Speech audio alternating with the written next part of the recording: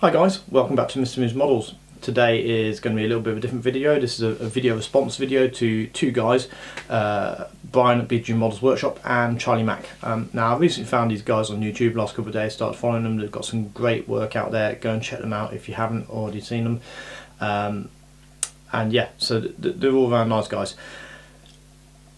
The two videos, they've sort of done two different videos which are kind of correlated together, and the first one was Brian at BG Models Workshop did a video which was basically if you had to leave your house in case of emergency, sort of like earthquake, end of the world, you know, kind of scenarios, doomsday, blah blah blah, which 5 kits from your stash would you take with you?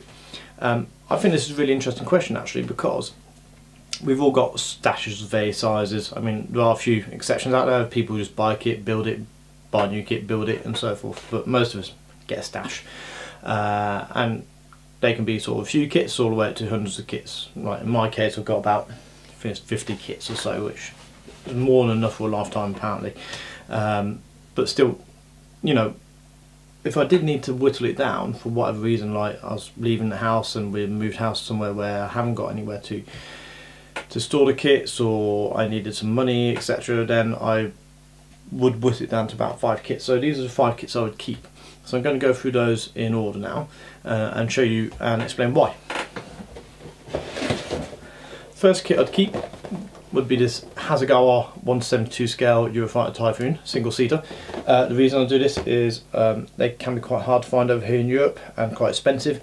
I got this one direct from Japan at a reasonable price, and I love the Typhoon, and this comes out with all the pylons that you need it to represent a proper FGR4. So that's the first kit I'd keep. Second kit I'd keep is this 1/144 scale Handy Page Victor. It's a Handy Page, yeah, Handy Page Victor B2. The reason I keep this one, this kit used to belong to Mr Phil Flory of Flory Models, and I bought it off him second hand. Well, I actually bought it at one of their evening auctions, so it's just got a little bit of an emotional attachment to it. So it's been reviewed by him, it's online, and this kit is now in my stash, so that's why I keep that one. The third kit that I'd keep, and this is cheating a little bit, would be this Eduard Royal Class combo of the Spitfire Mark 9 in 1/72 scale. Now this has got 4 kits in it.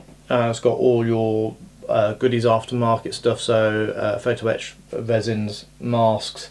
I've got loads of decor options on it, and I got this for a very good price from Mr Mike Jolly a few years ago, so that's why I keep this on, just because it's a beast of a kit and so much value for money. The fourth kit that I would keep would be this one here. So Tamiya's 1/48 scale F14 Tomcat D, relatively recent, well, really recently released, beast of a kit, looks absolutely gorgeous in there, and is pride and joy of my collection, so that's why I'd keep that one. And the last kit that I'd keep is going to be this Avro Lancaster B3 Special Dam Busters from Airfix in 72nd scale. The reason I keep this one is this is a present from my wife. Well, at the time she was my girlfriend, and then became fiance and then wife, and this kind of got the ball rolling into getting back into the hobby seriously for me. And I haven't built it yet simply because I want to do it justice, and I just haven't got around to it. I don't feel ready for doing it yet. So it's that then stash, and I will do it. I promise Laura I will build it at some point, and that's why I'm keeping it up for the emotional aspect. So what I'm going to do now is point the camera down at the bench, I think. Yeah, I'll point the camera down at the bench, and then I'm going to go through the 5 completed kits that I would take with me, and as to why I'd take those ones over others. So, the 5 completed builds that I'd take with me. This was a little bit more of a challenge, well, not a different kind of challenge, because as much as like with the kits in the stash I take, I'm going to sort of look at like, oh, that's nice and Gucci, that's a big one, that's why I'm taking it. Sometimes in your built kits, the ones that you completed, it's not necessarily the ones which are, shall we say, the best that you want to take with you. Anyway, the first one I'd take would be this. This is an Airfix 1/72 scale Spitfire. This is the old tooling kit, and the reason I take this one with me is that this was actually a Christmas present from my in-laws, and I built it a while ago, and I just had a blast enjoying it. It's one of the first kits I airbrushed, and it's not amazing, but I was quite happy at the time, and since then the skills have progressed, and there's minimal weathering on it, a bit of staining on the exhaust and on the gun ports, but you know, there's plenty where it could be better. Like underneath there it's just sky, it's not stained or anything, but I really like it. So that's my first kit. Second kit I take with me, I'm going to have to back the camera out a little bit for this one, I think. There we go. Is this. This is a Tamiya 172 scale Tornado F3, and the reason I take this kit, once again, not perfect, far from it, plenty of mistakes made on it, but this was one of the first kits I built on YouTube. I did a full video build for this, showing bits and bobs of it, on the progress through the kit, and I really had a blast building it. I really enjoyed it. I did a bit of scratch building. Let me just see where we can bring you in. So for example here I just did some scratch built FOD covers, same on the rear of the aircraft, just bring you around. So scratch built FOD covers there, and I just really enjoyed it. So showing you the underneath, there we go. There we go, so that one will definitely be coming with me.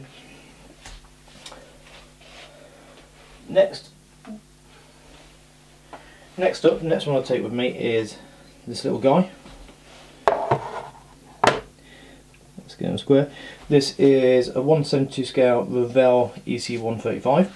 The reason I'll take this one with me is because this was the first build that I completed as part of a group build on the Floor Your Models website, and I got a medal for it.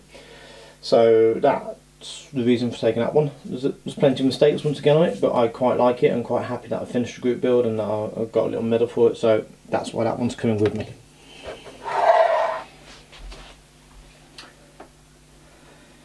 The next two, I might have to back out the camera again. There we go.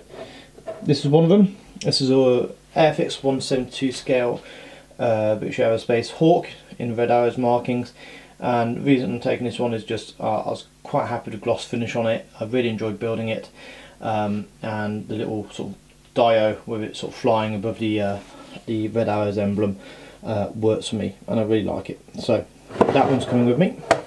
Just bring it around so you can see the other side of the kit. There we go. Let's try and get you to focus if we can. There we go. So it's just a different way of presenting the kit, and I really enjoyed it. So that one's coming with us.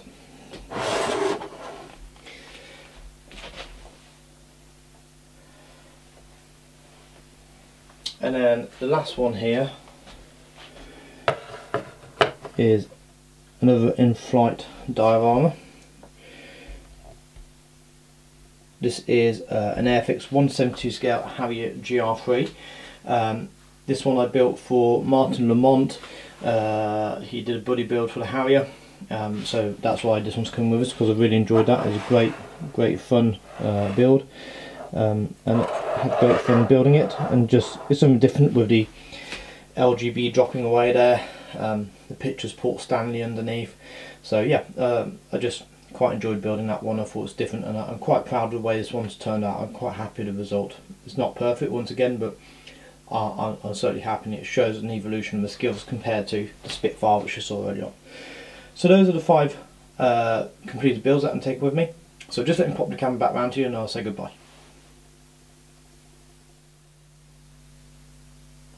So guys, there you have the 5 kits from the stash that I'll take with me if I had to leave the house in a rush, or if I had to reduce some stash, and also the 5 completed builds that I would also take with me.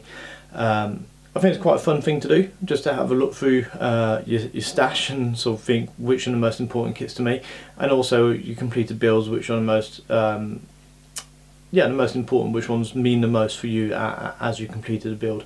Thankfully I haven't got that many to choose from. Well, I've got a fair few, but I haven't got that many compared to some people. But anyway, I've really enjoyed doing this video. It's good fun, and I think it's something where if you guys fancy taking up a challenge and sort of showing us around the kits which are in your stash that you would take with you, and also your completed builds which you take with you. I know Al Wood's also done a video along the same lines, so if we can get the ball rolling, and let's get plenty of videos made by people showing us what your 5 most important kits are in the stash, and also your 5 most important completed builds. That'd be grand. So I'm going to wrap it up here now, guys, and I will leave you to it as always, saying thank you very much for the subscribers, those who like and comment and sort of give me sort of the feedback. It's always appreciated and makes me want to do more. So with that, I'm just going to say happy modelling, guys. I hope you all have a great weekend, and I'll see you soon. Take care. Bye bye.